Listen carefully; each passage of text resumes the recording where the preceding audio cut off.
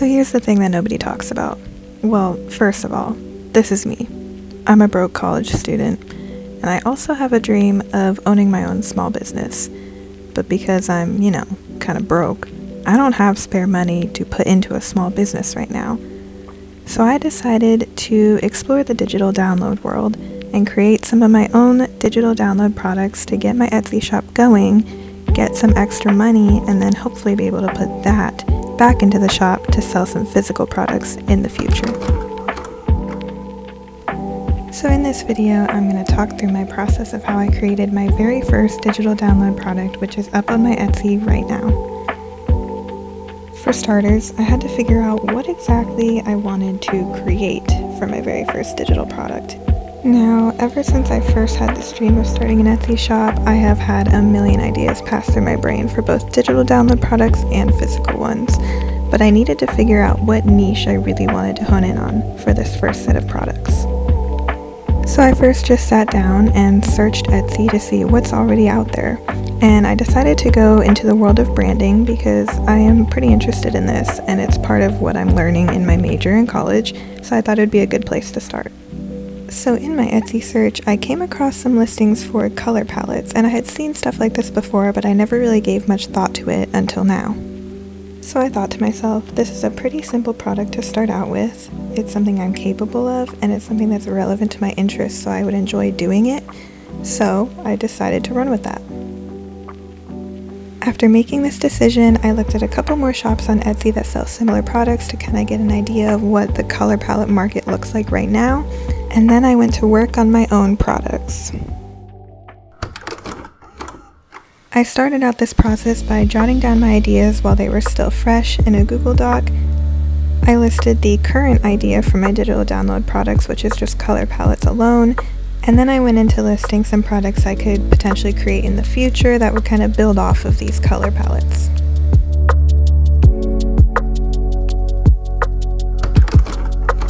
After brainstorming, it was time to get to designing, and of course I knew that I wanted everything to look cohesive, so all my color palettes should be in the same template. So I got started on designing this template. I designed the entire template in Photoshop, and I just used fonts that I use for my brand already so that it would all look cohesive, so it wasn't too hard to make design decisions in that sense.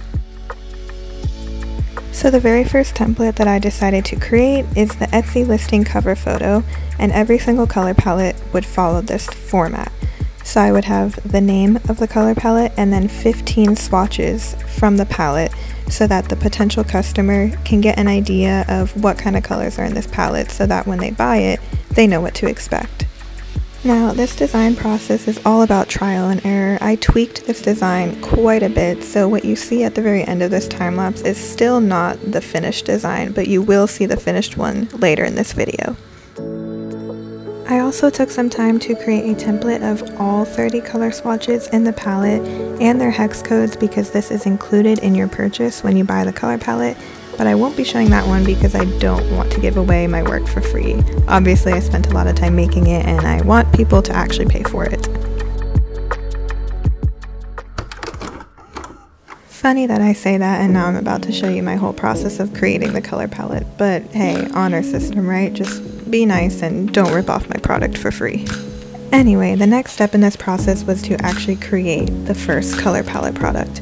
Now, I didn't really have a planned process going into this. I kind of just started picking out colors that I liked and thought went well together, and I would start with a darker shade and then just slowly and gradually move up to the lightest shade that I wanted.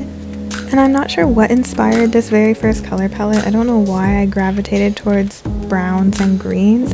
It might be the fact that my entire apartment has browns and beiges and greens in it, so that may have been the inspiration. And I decided right away that I wanted to name this one Tree Hugger. So once I got a bunch of colors, way more than 30 that I liked, I decided to go through them and be more picky, figure out what I liked with what and what didn't quite fit. So you'll see I'm starring some colors. Those are ones that I was like, yes, these are great. I for sure want these in my color palette. Other ones, I'm coming up with some new colors. Maybe I thought one was too bright or too dark or too orange. Or as you can see at the bottom, I decided that those were too blue. And finally, once I had all 30 colors and I liked how they went together, I put them all into a palette in Procreate.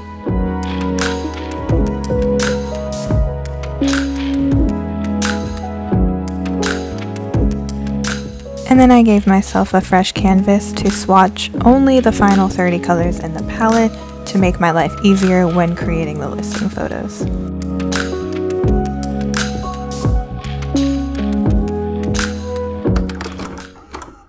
Next, I needed to create the Etsy listing cover photo for the Tree Hugger color palette, and if you remember, I created a template for this already, and the finished one is on screen right now, so you can see that I tweaked it a bit more than you saw last.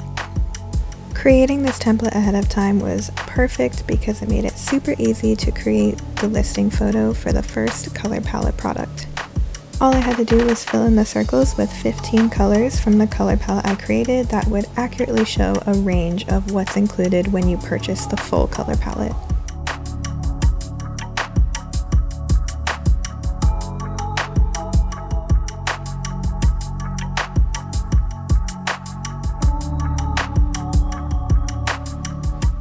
And I also created a couple other images to include in the Etsy listing photos just to kind of show how the product works a little bit better and what's included when you purchase the product so there's no confusion for the customer.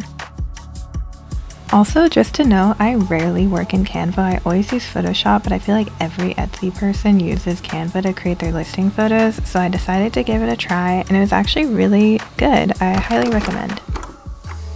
And next, I know there's more, I created an instruction document with step-by-step instructions on how to use the product for people who may not know how when they're purchasing. And believe it or not, this was actually so much harder than it sounds, and it took a really long time. I tweaked it a gazillion times because it's important to make sure that the instructions are clear, otherwise people might not even be able to figure out how to use your product, and that's definitely not going to lead to a good review. Also, like, finding a balance between under and over explaining is difficult, and you might think to yourself, oh well, if they don't know how to do this they could just Google it, but like, what if they don't? Then they don't know how to do it at all, so then you're like, maybe I should explain this? I don't know. It's pretty tough.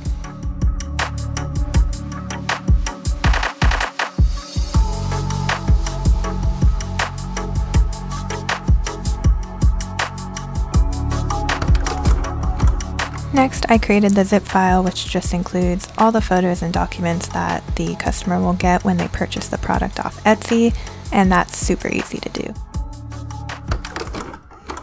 And finally, it was time to create the Etsy listing, the very last step in creating an Etsy product. And guys, this step is no joke. This screen recording was almost 30 minutes, and that was just to create the listing alone.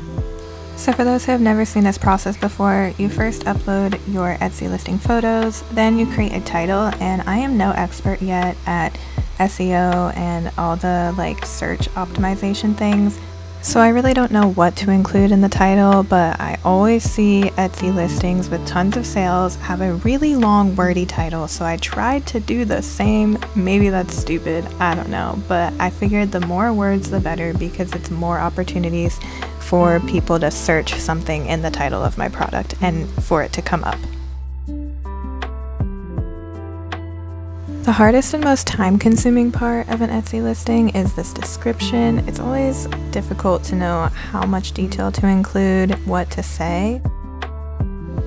But the good thing is, it's kind of like the templates I made earlier. Once you write it up once, if you make variations of the same product, you don't really have to change it much after that. So again, I'm not a professional, I don't really know what you should include, but I started out by giving a brief description of the product and what it comes with, making it clear that there are only 15 colors pictured but 30 colors included when you purchase. It's also very important, if this is applicable to your product, to include what programs or softwares or whatever this product is compatible with, because the last thing you want is someone purchasing it for something else, not realizing it's not going to work, and now they're upset because that wasn't clear what it was for. So I made sure to clearly state that the swatches file is only compatible with Procreate, so you can only actually download and save the palette in Procreate, but there are ways to use it in other programs.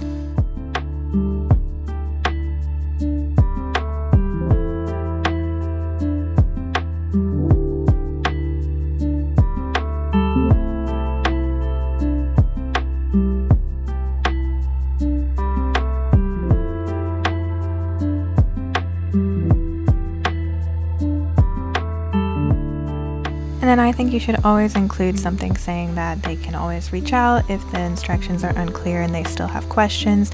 Just make sure that they're not turned off by it if they're not fully sure how it works before they purchase and they're worried they won't understand it. And I think it's also totally valid to be like, hey, don't rip this off, especially with this color palette. It's pretty easy for people to kind of steal the colors without purchasing it, but I put a lot of time and effort into this product, so I think typing that out and just reminding people that this is my original work and that it's kind of, you know, rude to steal it is important and totally valid to include.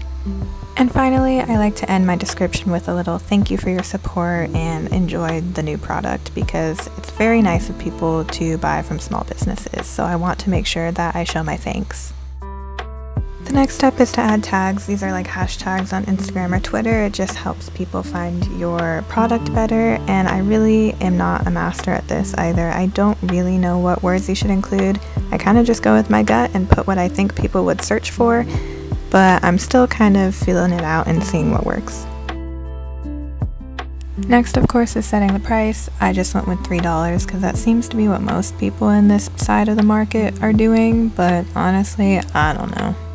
And finally, the last step is to upload the file that customers will receive and download when they make the purchase.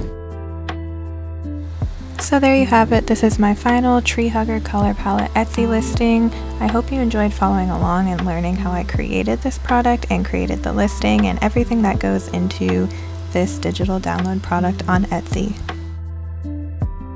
Also, since creating the Tree Hugger color palette, I have made 5 other ones for a total of 6, so if you want to go check those out, go for it, and I plan to make many more.